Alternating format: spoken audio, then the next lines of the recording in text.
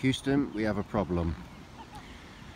Clive's starting to shed his feathers, which takes away some of his energy.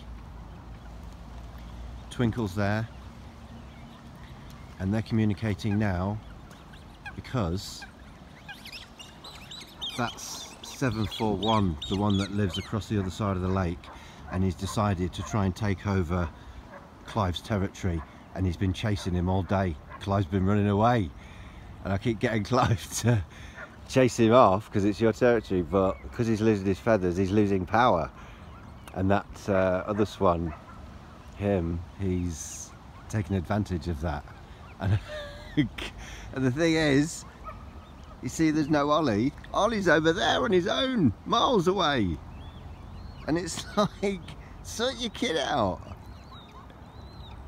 Come on, Twinkle. Come on. So, this one's disrupting this whole area. We've got Clive scared of him, Twinkle scared of him, and they're both here with Ollie all the way over there. It's ridiculous. Come on, Clive. Come on. Are you going to come and find Ollie? You can't leave him. Come on, Twinkle.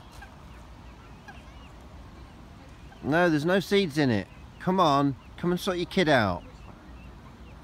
So this is what I don't really understand about the swans.